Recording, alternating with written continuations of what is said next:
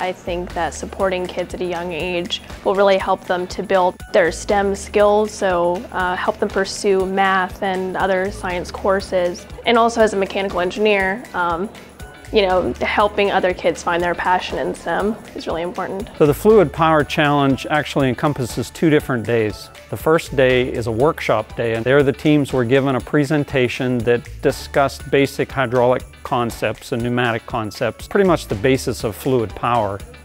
And then we got into the basis of the competition. Kids have to create a portfolio that tells how they built their model. They have to earn points working as a team, working safely, and the teams, after they build their model, go through a 2-minute timed competition to score as many points as they can. Then we have trophies that we give out.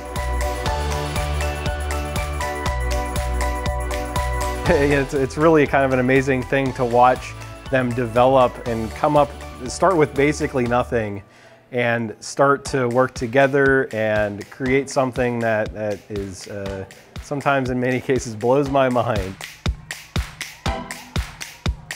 I think one of the best parts of a STEM challenge like this is their ability to problem solve and work together as a team. What do they take away? Well, certainly executive function. They learn how to think for themselves and to come up with ideas and to implement those ideas. Like, I take my kids to a lot of different competitions, and this is not like any competition that we've ever been to. But this is way more advanced because they have to take measurements, cut wood, look at their inventory, use tools, things that they have never really done. I'm surprised at the number of kids involved and the level of excitement that they have for what they're doing. So it's good to see.